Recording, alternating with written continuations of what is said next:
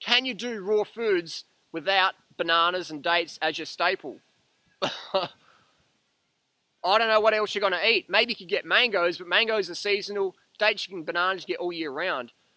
People might go, Harley, you can be a raw foodist without dates and bananas. I just eat sprouts and wheatgrass. And it's like, I'm talking about thriving raw foodists. I'm not talking about like I don't do sport because like I just don't have the energy and I'm spiritual. I'm not talking about that raw food. I'm talking about the raw food who's actually making a change in their planet, who's doing life with passion, who's doing life with noble causes, who's living their purpose, has a purpose-driven life, who's can share that happiness with other people, inspire other people. I'm talking about that sort of raw food. It's not the, oh my God, I'm like fucked up, man. I need my sprouts, kundalini's fucked me over. You know, I'm not talking about that. I'm talking about fit, thriving, healthy, loving life, raw foodists.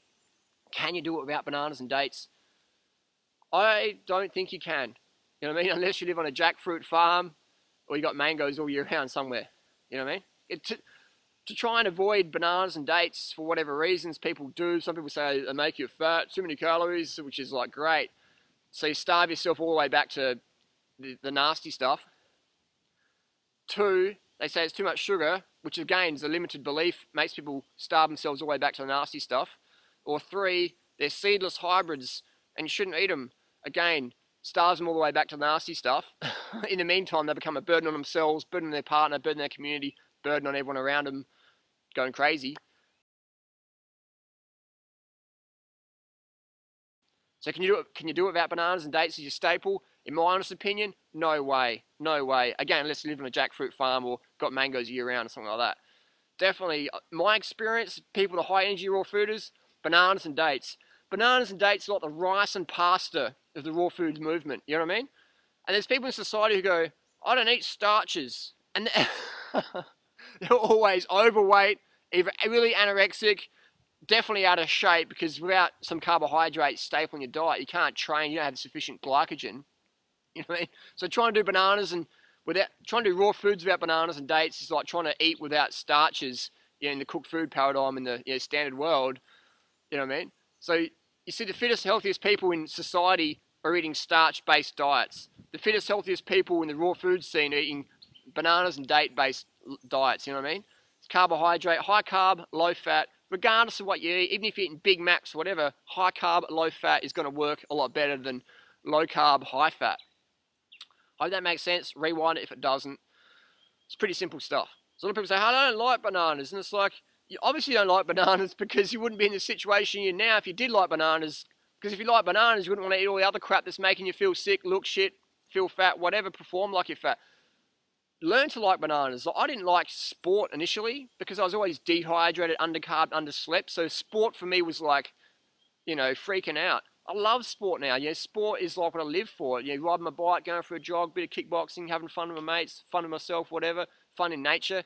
I live for that, you know, moving the body. I mean, human movement's a gift, you know, the gift of movement is so, anyone can experience that, you know what I mean? And people say, I don't like dates. Like, someone said, I read a book somewhere that said, don't eat too much dates. Don't eat them if they're dry. It might be a bit heavy on your system, especially if you're dehydrated. What you'll find is people who say, don't eat dates. Also, there's people who say, don't drink water. So what you can do is start drinking water, start eating dates, and or start making Datorade. What the fuck is Datorade? Dates, get rid of the Gatorade, get rid of the Powerade, get the dates, get the water, put them in, blend them up. That's your Datorade. Get 2 pounds of dates or a kilo of dates with half a gallon or 2 quarts of water or 2 litres of water. Blend them up, put it in a big glass bottle, take it to work with you, boom, boom. 3,000 calorie breakfast or lunch, sorted. Easy. So that takes away the whole equation of, you know, dates are too concentrated or don't have enough water. Just mix them with water. Easy. You bring them back to their fresh state. Sweet. So dates are great because you can almost get them anywhere in the world. You know what I mean? If I couldn't have dates and bananas, there's no way I'd be a raw foodist. I mean, I'd be some like dude that would just sit around, you know, no fitness, no drive, no passion, no audience, just going, hey, I'm gonna eat some grass today. Chlorophyll-rich nutrients helps you balance your body because chlorophyll is like, it's like hemoglobin, isn't it? I mean, it's like boring.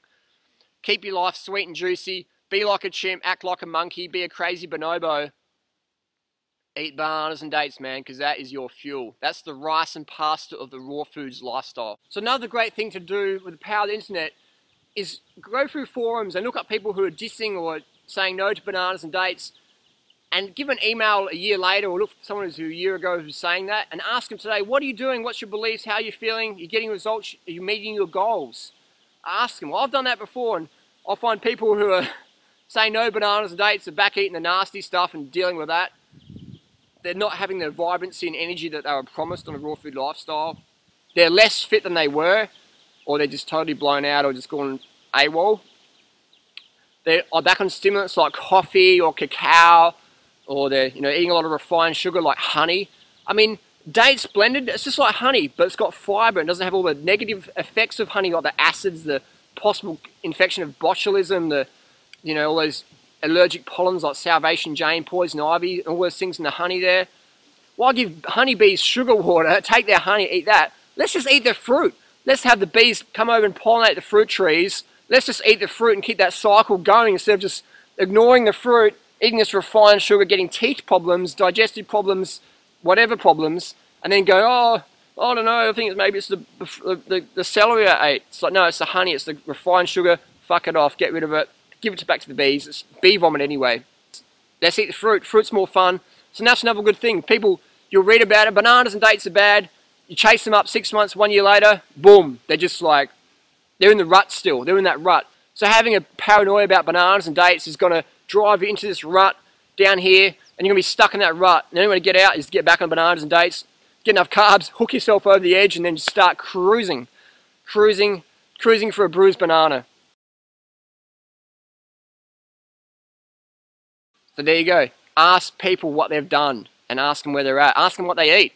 A lot of people who aren't eating bananas and dates, they're getting a carbohydrate codes from elsewhere, honey or rice, pasta, and that's fine. Doesn't make them bad people, but it's very good to ask people, so what else are you doing? You know what I mean? How are you meeting your carbohydrate requirements? What else do you eat? How are you going? How do you feel? How's your performance? Versus just blindly following one little suggestion. Get the whole package, the whole picture. It's like someone says, Harley, I don't believe in running in running shoes. Fine. How fast do you run? Do you get injuries? Do you feel you can get better? You know what I mean? Versus just taking my shoes off and throwing them away. So I ask these people, they're getting shin splints, they're getting a lot of injuries, they're running very slow, they're not actually running, they're jogging. And that's fine, it doesn't make them bad people, but if you want to get results, find the people who are getting those results and take advice from them versus blindly following someone you don't even know much about, following their suggestions, you know what I mean? Hope that makes sense. Bananas and dates,